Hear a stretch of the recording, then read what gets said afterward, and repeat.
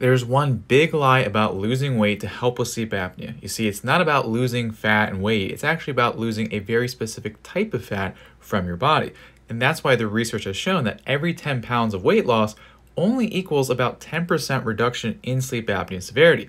That might be great if you have 100 pounds to lose, but for most people, that's not going to be very helpful. And that's why this new research paper really changes everything. So they have two people here with sleep apnea, and they're both the same weight. They're both overweight. This person has an AHI, or sleep apnea severity, of nearly 60, and this person is around 10.